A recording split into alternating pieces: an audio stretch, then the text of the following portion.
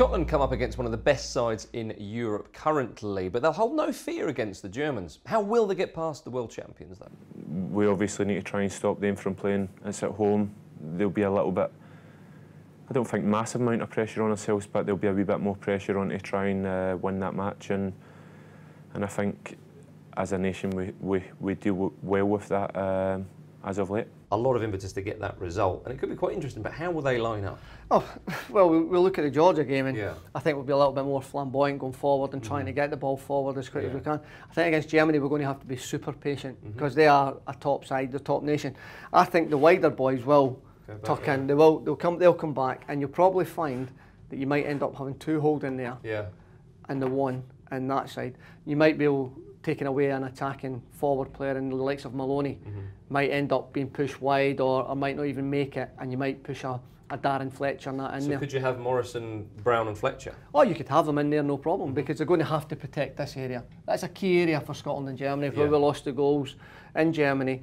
But what we've got to remember is, when we went in the counter-attack in the second half against Germany, we went forward and had a go at them. Yeah. So I think initially we'll sit back, we'll have a couple of banks of four, one sitting in there just to hold it, and hopefully the pace of maybe Fletcher or another player up front will distribute in behind the Germans, and then as the game goes on we might then have a go at them and open the game up a little bit. Really have to, even more slowly than before. Scotland at home to Germany. This is the big one, surely, for Germany. No, for both teams really, because Germany, they're playing Poland before this. They need points as well. They're second in the group. The Poles are top. Germany will go to Scotland needing a result, which could play in Scotland's favour, do you think? I'm not necessarily sure that's the case. I mean, in any situation, I think it's very hard to imagine Germany turning over and asking for their tummies to be tickled. But, you know, the thing is, it's not just in terms of qualification. It's pretty clear that Germany are going to qualify. But A, they need to get it out of the way as soon as possible. Well, they need to get it done. Yeah, absolutely.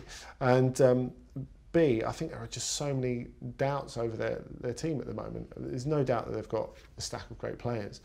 But when you enter into an era where you're post-Lahm, post-Mertesacker, post-Miroslav Klose, or at least as things stand, you know, you need to find guys that you're going to hang your hat on for the next championship. You know, there are people already starting to talk about the fact that, well, maybe they're not favourites for Euro 2016. They have made good progress in terms of what they got through the World Cup without any proper fullbacks, and that's something that they've you know, really made a start in. But for Scotland, it's always about like getting the most out of the wide areas. I think especially against Germany, when, you know, whatever fullbacks they go in with, you know, they're going to be inexperienced at that level. Jonas Hector on the left-hand side from Cologne, who's been really good, I think, since he's come in this qualifying campaign. And even though Hövedes was one of Germany's best players at the World Cup, he's not a proper left-back.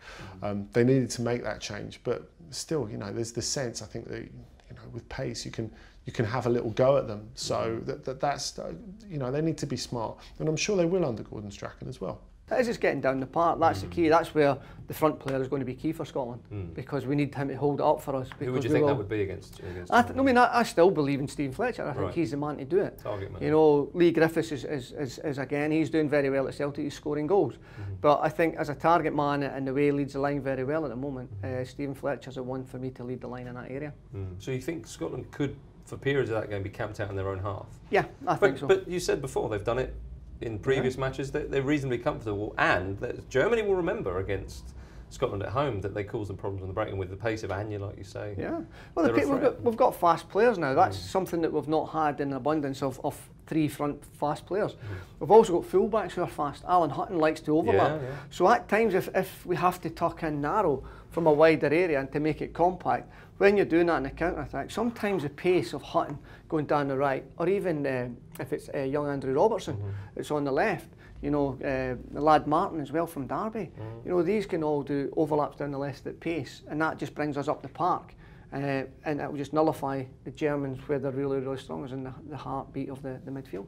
For more coverage of the match, search Vauxhall Scotland on Facebook or Twitter and give them a like or follow. Scotland away to Georgia. This is an absolute must-win for Scotland. They're going to have to go in, perhaps attack Georgia.